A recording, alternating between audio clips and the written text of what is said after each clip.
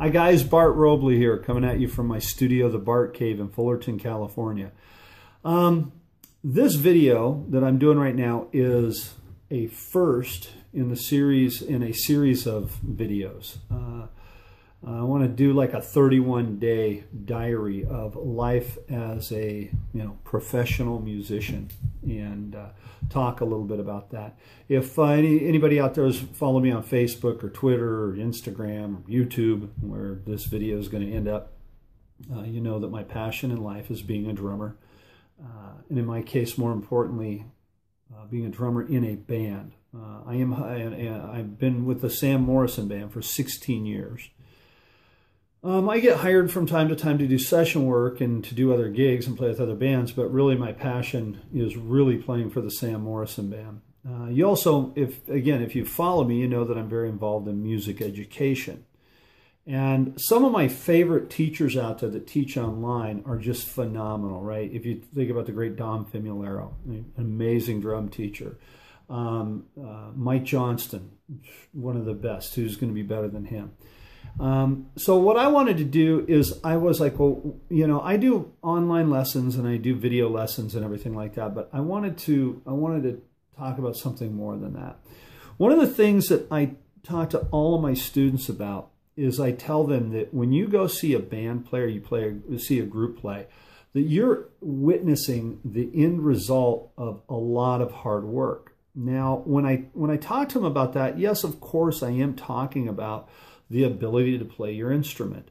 In this business, though, that's like in any other business, the ability to do your job well is almost taken for granted, right? That somebody can play their instrument. That's how you get the gig. What I want to talk about in this video series, and they're going to be really impromptu. I mean, right now, look, I just rolled out of bed. I'm sitting here in my Denver Broncos sweatshirt, big Denver Broncos fan. I want it to be real off the cuff, and I want to talk about the stuff that goes on behind the scenes. Things that I think a lot of times young people who are trying to get into the business don't think about.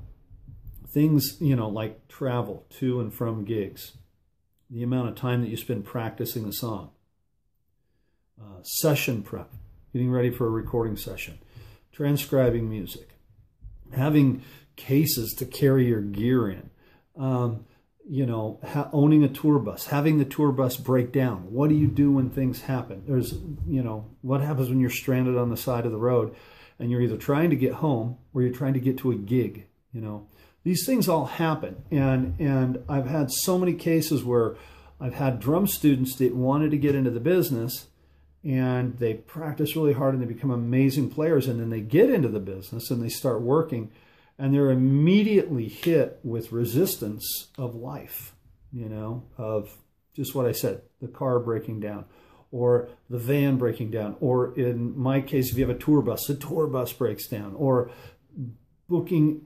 flights, all these things that go on. And when I'm saying this, I'm not being a bummer, right? I'm not sitting here being Mr. Negative. The reason for this video series, to take you guys along with this journey that I'm on for the next 30 days, is just to show you, look, this is life in the music business. This is what happens when good things happen, as well as when bad things happen. This is how to prepare for certain things. So anyway, this is going to be kind of my little series, right? I might do a video lesson in it on how to play something. I don't know. What I really want to point out, though, to younger players and to people who are just getting into the business, that you can do this. You can do this, but you want to be very prepared when you get into it, because just like any other business in life, you've got to run it as a business. So anyway, this video obviously is more of an explanation than anything of what the next 30 videos that I'm going to post are going to be about. I hope you enjoy them. You can leave comments below. You can go to my website, which is bartrobley.com, and you can send me emails and posts through there. And I hope you like what I do. And anyway, and hopefully some of the stuff that I show you, especially to you young guys out there, hopefully it's informative. Again, playing your instrument is the end result of a lot of hard work.